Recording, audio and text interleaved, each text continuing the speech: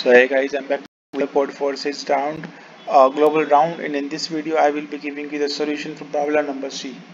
By the way, if you want to copy this code and all the code of this contest, then you can join my Telegram channel. The link is in the description for absolutely free.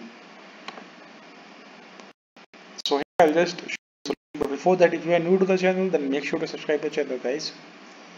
It's a request to you to please write down, and you can either pause your video to write this code. So again, I have uploaded solutions before this problem that are before this. So if you have not solved any of them, then make sure to check that out, the videos that I have uploaded. All the code of the test for all the problems for Telegram.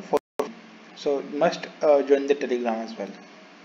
The link is in the description for same. So this is the complete solution of this problem. We'll meet in next video. Till then, take care.